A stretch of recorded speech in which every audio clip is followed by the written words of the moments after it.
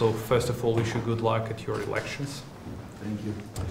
Once again, let me praise your contribution and our joint efforts to secure the gas supply to Ukraine. We did a lot together in 2014, and thanks to our joint cooperation, we actually survived. Absolutely. And I want to inform you, Mr. Deputy Prime Minister, that Ukraine filed a legal claim to Energy Community Secretariat against Nord Stream 2. Yes. So we made this legal motion. Yes. And we believe that this project has nothing to do with the economy. This is a purely and entirely political project.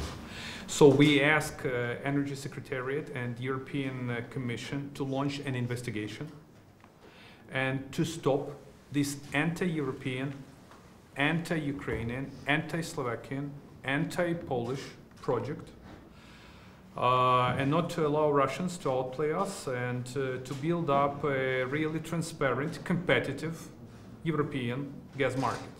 And together with Prime Minister Fico, we were very vocal and clear, sending a very strong signal to all our European partners and to the global community that this project has to be not just revised, but actually halted.